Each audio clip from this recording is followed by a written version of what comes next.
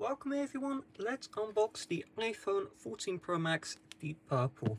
This was sold out everywhere in the Apple stores, a very popular phone. However, some guy in the street had one, so let's unbox it.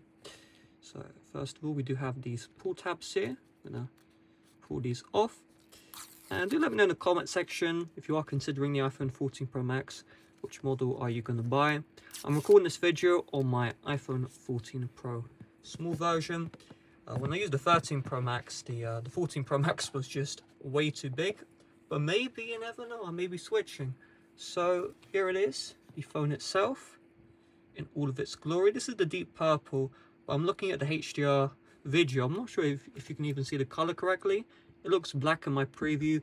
It does actually look purple in person, but quite dark.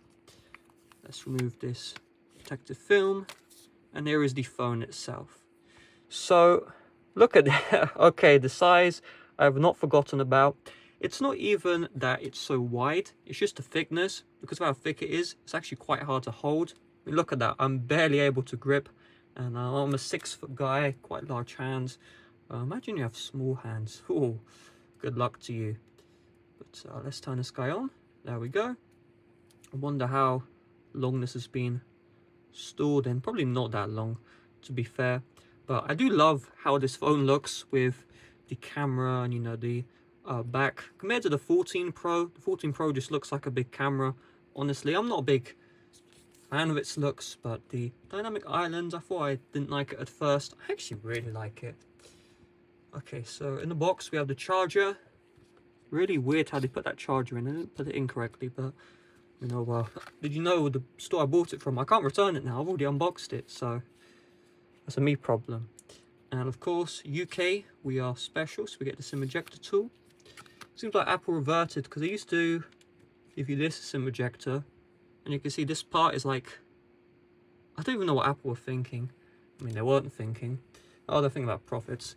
Okay, so the phone itself, I really want to quickly compare this to my case. So even with the case on my iPhone 14 Pro regular, this is actually wider, which is surprising.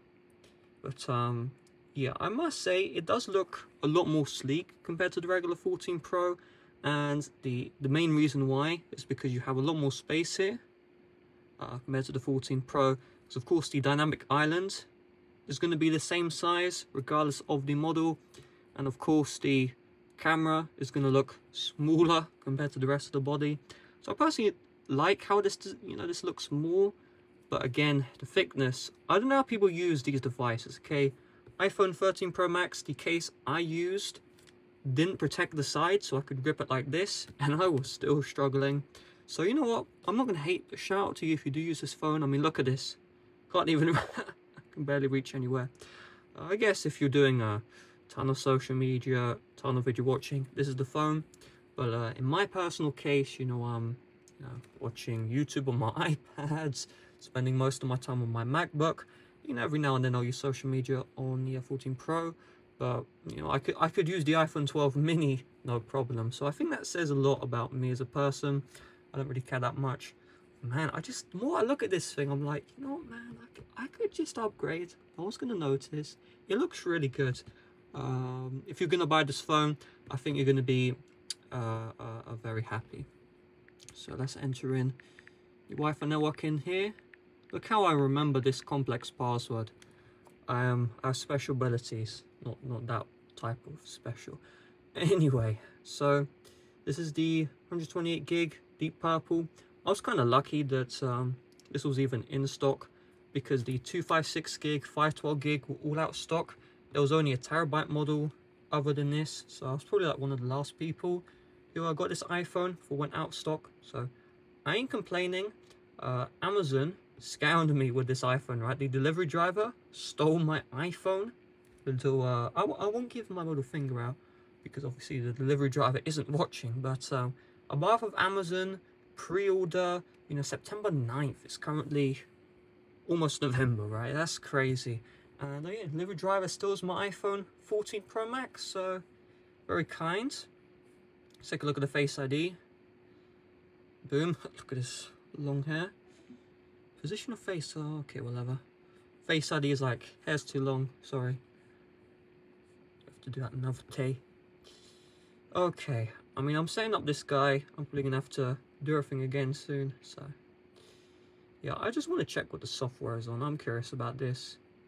And oh, the more I look at this phone, the more I'm like, I want to keep. It's annoying. I'm gonna have to keep this phone because again, I can't return it after I've opened the box. That's how strict this company is. And 16.0.1. So the original iOS 16.0 had a flaw where if you transfer data, you would get a black screen and you couldn't send iMessages or receive them. So they had to release a fix very quickly for that one.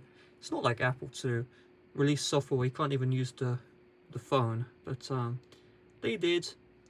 Phone though, I mean, the only way I could use this is without a case, and I know how I am without a case. If you've ever thought about using a phone without the case, I mean, you could get away with it, but I just like my phone to be perfect condition. And yeah, when you use a case, without a case even, scratches everywhere. My case didn't protect the sides, and I was still getting a ton of scratches on the side. And you may not care about that stuff, but I do. I want to look at my phone, I want it to look perfect. And yeah, of course, it's not gonna look perfect. So if I just grip this phone like I usually would, I can just about reach the top. So if I wanted to switch, okay, that's possible. 6 foot, and I can't even do it half the time. So reachability is kind of a crutch. But the flashlight, huh? Why is the flashlight not working? Imagine they sold me a faulty iPhone, that would be funny. Have to go back to London. Let's test out the flash. Okay. Of course, they make it complex. Let's see, was I sold a faulty boy? No, the flash works. Okay, hopefully I didn't hurt anyone's eyes. There we go. So, seems like the iOS 16 software, the flash is grayed out for some reason. How cool is that? Yeah, this phone really looks incredible. Let me get another iPhone here, iPhone 14 Plus. I mean, I don't know, the camera just looks small in the 14 Plus compared to the 14 Pro Max. And that purple just looks so good. Hopefully the regular iPhone 14 Pro can put the justice how good the phone looks. I will be honest though, the Google Pixel 7 Pro just looks so much better. But it's Android, so nothing against Android. It's just, you know, it's just not the same as the iPhones, right? The processors on an Android phone are years behind the iPhone. This Google Pixel 7 Pro, if you're wondering, has the same speed as the A11 chip, which released in, you ready for this? 2017. So a 5-year-old processor. Of course, this Google isn't really meant for that. They have this insane AI capability that the iPhone does not have. But I like my raw performance, I like gaming, and you're not going to be gaming on this phone. Productivity, yeah, Google Pixel 7 Pro is great. But this guy right here, this is the best all-rounder, right? You get the best, you know, social media, camera performance, because everything is optimized for this guy right here. You're going to get the best gaming performance, probably even better than the gaming phones, because the gaming phones use a processor equivalent to the A13. And even with a cooler fan, I'm not sure if you're going to get A16 performance. This right now is, I think, the fastest phone if you want to play all of the graphically intensive games like Genshin Impact. I wonder. It feels very weird. 120 Hz, it doesn't feel like 120, because I have 60 on my 14 Pro. Let's test this. We'll go to accessibility, motion, I limit the frame rate. Oh, my eyes are hurting. Okay, that was 120 Hz. Oh, which is great, because I set this phone here to 60 Hz, so now I'm going to have to set it to 120 Hz. You see, Apple, they're very smart. They are very smart. You have to sign in with your Apple ID to use these third-party apps, which is interesting. So now, I've seen 120 Hz, I'm not going to be able to go back. My eyes have been permanently scarred, so let's take a look at the iPhone 14 Plus, let's see. Oh my god, this actually looks so laggy. Apple does this stuff intentionally, right? They make you look at these Pro iPhones so you can't go back to a regular one. I mean, do you need all this performance? I mean, I'm not going to say no. The cameras are so much better on this guy. You have the 2x without losing quality. That's a big one. Look at this. I can do a 2x myself. And there's no quality loss, which is crazy. I really like that. And then of course you have the telephoto camera. But the problem is with these phones, if I record at 1x, it's not switching the camera lens, right? That's the main issue I have. On the Google, you can actually switch. Huh. Okay. So, when you're recording, you can actually switch to the ultra wide here. But the telephoto is... I'm confident that is not switching the camera. Let's find out. Really?